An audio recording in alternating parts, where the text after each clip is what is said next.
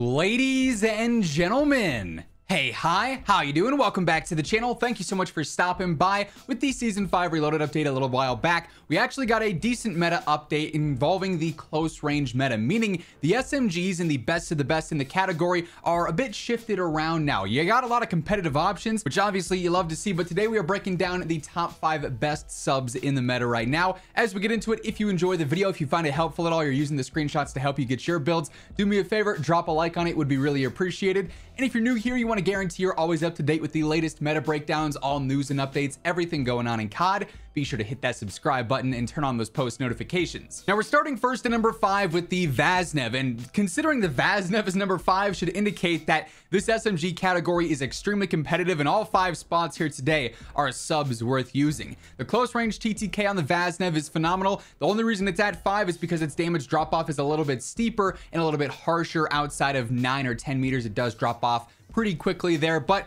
for a close range option, this is absolutely phenomenal, and it's a setup that quite literally has not changed in seasons. They don't really ever adjust the Vaznev, it seems like. It's just been a steady, constant, reliable sub for a long time now, which I'm okay with, honestly. We got the 45 round extended mag here, true tack rear grip for that better ADS and sprintifier. The Ultra's at stock for the better strafe speed and sprint speed, which is just nice and convenient, just better mobility. That's a bit different from what you get elsewhere, so just increasing that even more. Olay laser, you'll see this on pretty much every single sub today, or the 7 milliwatt laser as well with that better ADS and sprintifier, just nice and snappy.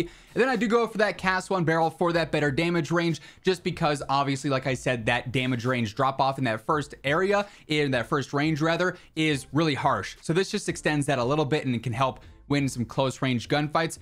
Also, for what it's worth, if you wanted to use this as like sniper support and like complement it a little bit more there, you could always now upgrade to the high velocity ammo, since that's available here as well, for what it's worth. But really solid, really consistent SMG, really good for just being at number 5. And again, another indication of how competitive this is, the Vel 46 I would say is a pretty steady number 4. You could argue maybe 3, maybe 2 even in some cases, and you'd probably have a pretty sound reasoning behind that, right? This thing is ridiculously reliable as well, and it's really consistent everywhere. In the close range, it's right there with the best of the best. In the mid range, it really thrives. Plus, it's also super low recoil and has really good mobility as well. So you cannot go wrong with the Vel 46 or the MP7 here either. Initially, I got the 50 round mag. If you want to jump up to 60, feel free to do so. It's going to be a little bit slower, but nothing that's going to be drastically noticeable in game, right? Soldier rear grip, better ADS and sprintifier yet again. I go for the RXT stock, better sprint speed, ADS speed, and that wildly important crouch movement speed is on there as well. 7 milliwatt laser yet again here. Then also, just for that mid-range to keep this thing nice and just laser beam-esque, I do use that KT85 compensator. Gonna make this thing ridiculously easy to shoot and stay on target, and you're gonna be able to beam players regardless of if you're fighting at 10 meters or 30 meters, and it's gonna have that nice and consistent TTK. Also, since we're on the topic of the meta right now, absolute meta IRL is going to be gamer advantage glasses. Trust me, this is a loadout you guys want to be running on a daily basis, right? Whether you're doing work, school, or gaming, if you're looking at screens for long periods of time, they are game changers. They offer prescription or regular lenses, so they got something for everybody, a bunch of different frame styles. And these are going to help reduce eye strain, reduce headaches, and even help you sleep better at night as well. I absolutely love these. You guys obviously know I only endorse products that I actively use, and these are the most essential part of my setup. If you want to get a pair for yourself, throw in code IMMORTAL at checkout. It'll get you a nice little discount. Link for that is going to be down below. Now at number 3, I've got the new Lachmann Shroud, and quite honestly, this is so user dependent that 3 is a weird spot to put it, because admittedly, if you're just an average player, you're not super great at spamming weapons fast or staying on target with semi-auto or burst weapons, this might be, you know, like number 7 or 8 in the SMG category for you. If you're just cracked and you can spam the fire rate here, or you are super consistent in burst, this might be the number 1 SMG for you, because it can be so broken, as we know, if you're spamming semi-auto or that burst. The TTK is extremely competitive there. But if you're not accurate while you're spamming, or you can't spam fast enough, it's not going to do as well. So I feel like 3 is a nice middle ground for this. It's a consistent SMG regardless, but really is super reliant on your user skill level.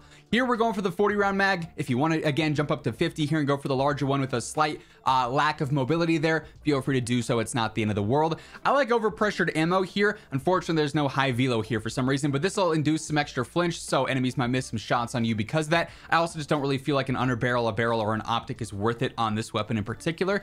TCG 10 rear grip for some better control. I also tuned for the inverse, better mobility, so we're getting a little bit of everything out of that. Mobile stock here for the better sprint speed, strafe speed, ADS speed, a lot of great benefits out of that in one specific attachment. And then the 7mm laser yet again for that snappier ADS and better sprint to fire speed. Fun SMG if you are, like I said, a really high skill player. Awkward though, maybe if you're not. And then honestly, the 1 and 2 spots are so close, it's almost impossible for me to say, yes, this is definitively 1 and 2, but at 2 for now, I've got the standard Lachmann sub, the MP5. While it does have a bit of a steeper drop-off similar to the Vaznev, this thing is so wildly easy to use and so lethal up close that kind of holds its own and speaks for itself and sets it apart from some of the other SMGs that fall off a bit in the mid-range. Also, though, you could throw on high velocity on this as well for more of a sniper support and close range style build too if you wanted to.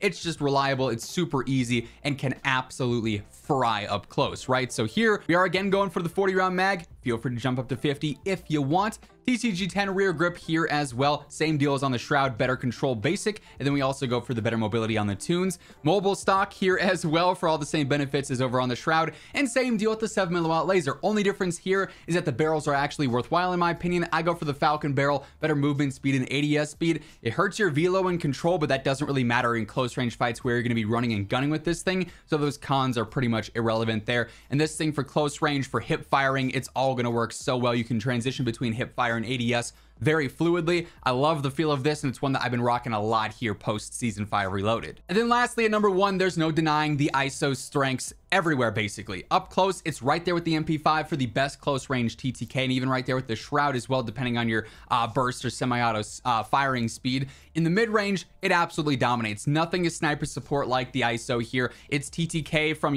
10 to 30 meters is really giving itself a huge advantage over every other sub basically. A bit more bounce and a bit more recoil than maybe an option like the MP7, which is why you could argue maybe that's the second best SMG, or maybe this falls a little bit. It's again a lot more user dependent on the recoil control here, but up close that's not going to be your major factor, and this thing's going to still fry. So 45 round drum is obviously the max here. I go for the sheer rear grip, still better ADS and sprint to fire. The cheetah stock I love, better sprint speed, crouch speed, ADS speed, everything going on there is going to be super convenient for mobility.